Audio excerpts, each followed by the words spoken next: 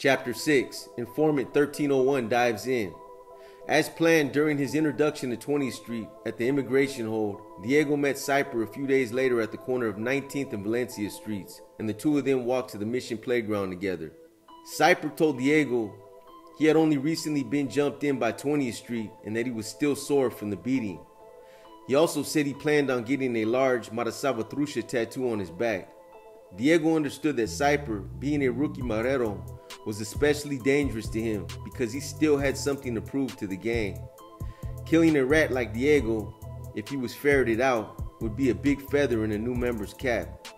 Walking toward Mission Playground, Cypher bragged on and on about pegados, or hits, on rival gang members who MS-13 members called chavalas or chapetes, as well as hits on suspected rats inside 20th Street. On the way to the park, the two were joined by another 20th Street member named Vaselina.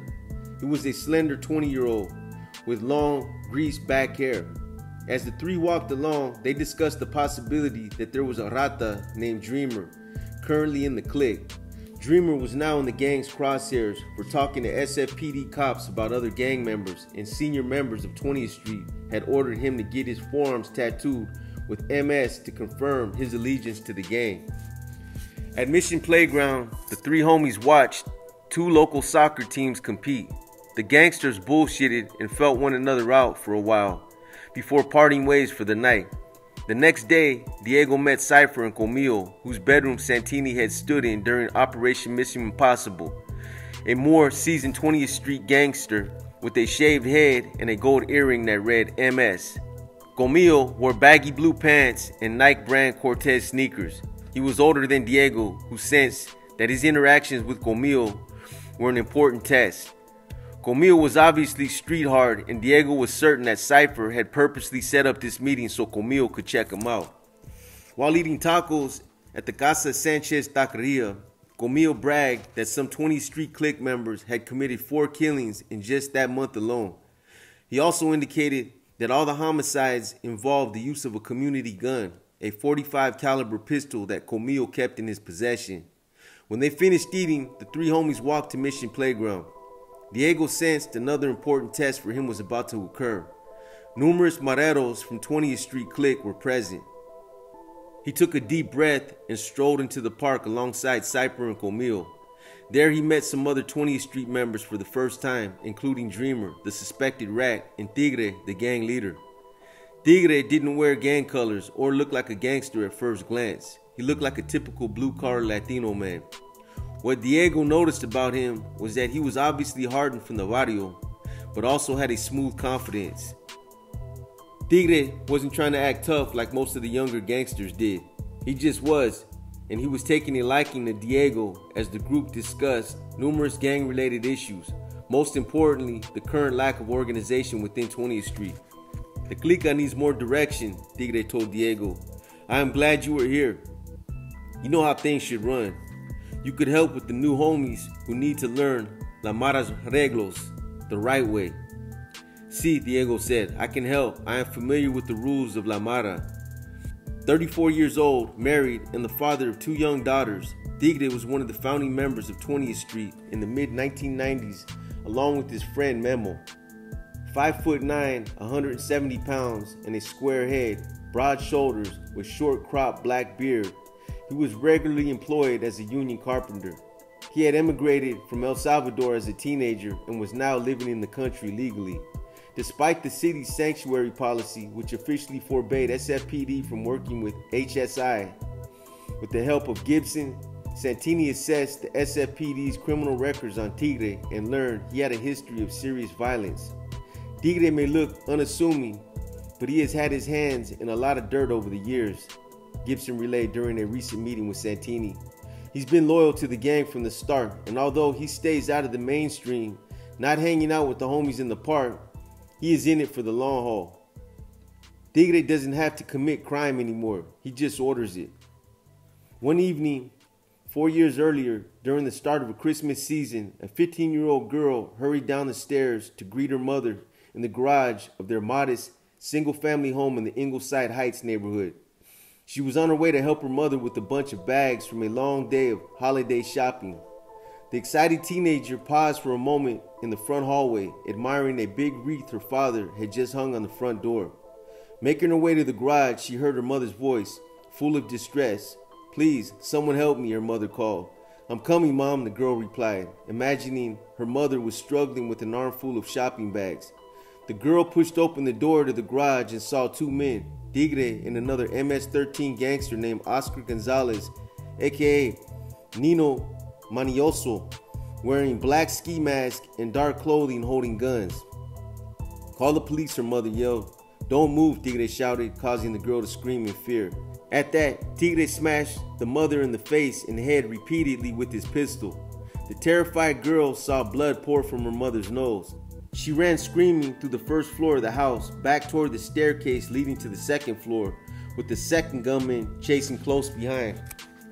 In the garage, the mother was half conscious from the vicious pistol whipping as Tigre screamed at her in thick Spanish accent, "Give me the money." The stunned woman fumbled through her purse, handing him a bundle of $725 in cash. He counted it quickly, then shouted, "Fuck, all of the money, lady. I know there's more of this. We've been following you for a long time." Tigre grabbed her and pulled her inside the house. He yanked 3 rings off her fingers, 1 with a diamond and 2 with sapphires. "We are Arabian," he offered lamely. "We are part of a terrorist group." Meanwhile, the terrified daughter had stopped running halfway up the stairs to the second floor, where she met her father and a male cousin who had heard her screams and came running to her aid. Nino Manioso confronted all 3 family members on the staircase and ordered the 2 males to come down to the living room and lie face down on the floor, while the girl sat at the kitchen table shaking in terror. "Where's the money? I know you collected it," Tigre screamed at the father. The thug was after rent from the family's Excelsior District investment property, which the sole tenants paid every month in cash.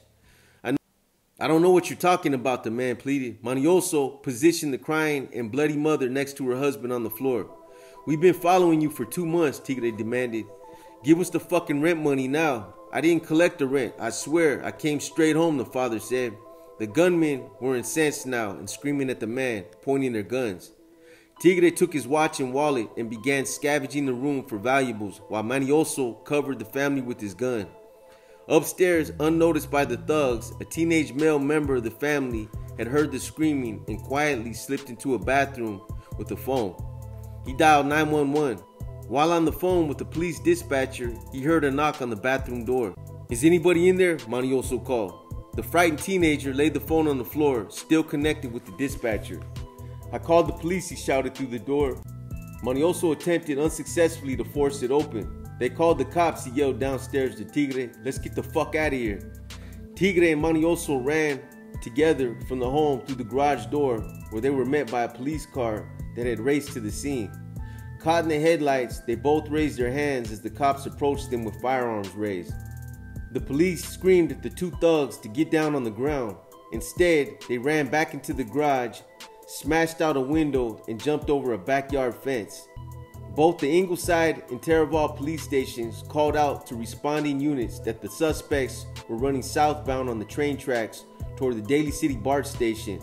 A unit responded on the radio just moments later that a possible suspect was in custody at the Rite Aid Pharmacy on Alamany Boulevard. Manioso was arrested in possession of $2,700 in cash and a Rolex watch from the home invasion. Tigre, on the other hand, had escaped.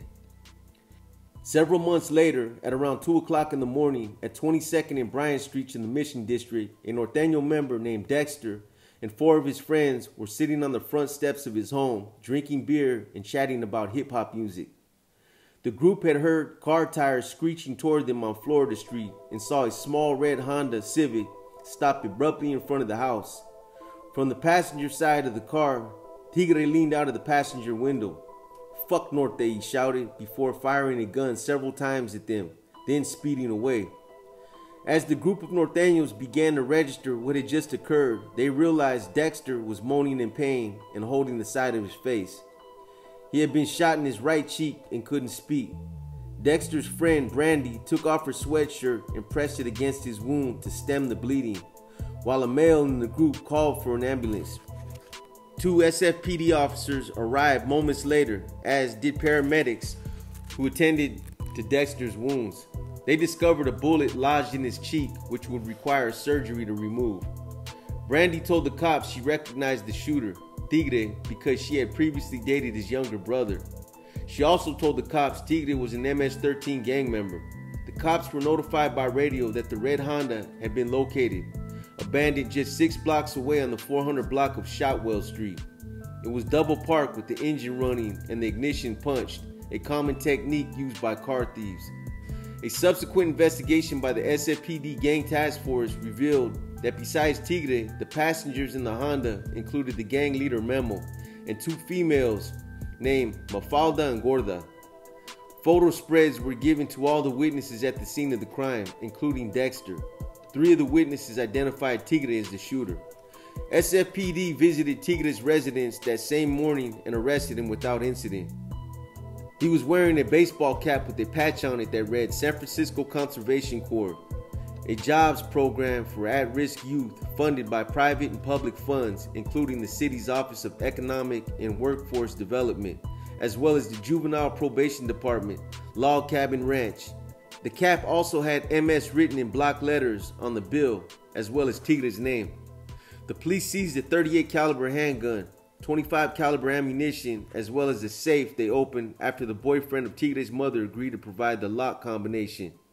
Inside, detectives discovered more ammunition, including 38 special, 38 short, 25, and 22 caliber. It also contained a diamond ring with 2 sapphire rings. Neither the Excelsior family home invasion nor the attack where an eyewitness identified Tigre as the shooter was ever prosecuted by the city's district attorney. As Santini was discovering, Tigre's ability to escape punishment was consistent with a common pattern in San Francisco of gang members getting away with serious violent crimes. Even after the mayhem and terror Tigre had instigated, he had remained free to